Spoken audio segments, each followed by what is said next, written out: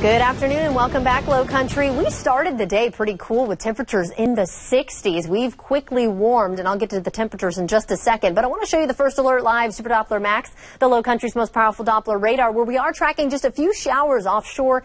Some could brush the coast, so Georgetown, Williamsburg counties could see, maybe even northeastern Charleston County could see an isolated shower, but staying mainly dry because high pressure is over us right now. Notice how, and I've told you too, high pressure moves, the flow is clockwise. So you see how this is starting to navigate towards the right, and this is starting to navigate towards the left. So you can see the circulation here, really cool. But notice how we are just stuck in the middle, this dry bubble, due to that dome of high pressure. So let me take you through the future tracker. Still watching some of those, and some of you could see a raindrop or two this afternoon, but really not much. So as we go through the afternoon, picking the kids up from school, then going into your drive home from work, could push a little further inland.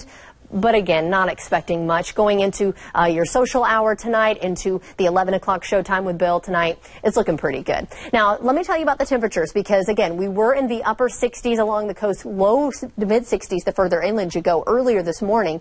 But we're already at 88 degrees in North Charleston. We've got 86 along the coast, 88 Somerville, Walterboro, 83 though in Moncks Corner. So a little cooler there, just depends on where you are, but ranging in the 80s at this point.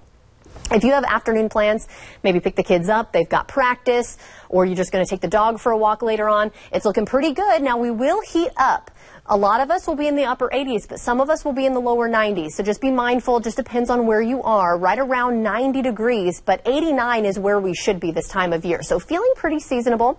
Notice pretty dry thanks to high pressure with just some light winds, but plenty of sunshine. So a great day to go to the beach. Check it out here. Live look at Folly Beach. 86, lots of sun, a northeast wind 10 to 15 knots, and low tide is at 8:17. So that already happened, but high tide 2:42 this afternoon. Now, since we're talking about the waterways, I want to transition to the tropics. If you're just joining us, tropical or Hurricane Gaston has been downgraded to a tropical storm. So that's great news. However, it does look like it'll probably re-strengthen. But right now, moving northwest at 17 miles per hour with 70 mile per hour wind speeds. I'll put the track into motion and notice how it stays a little weak here in a tropical storm, but then it wants to re-strengthen into a hurricane, category 1, maybe even a category 2 as we go into next week. So thankfully, it's still going to stay out to sea. Not really worried about this one at all.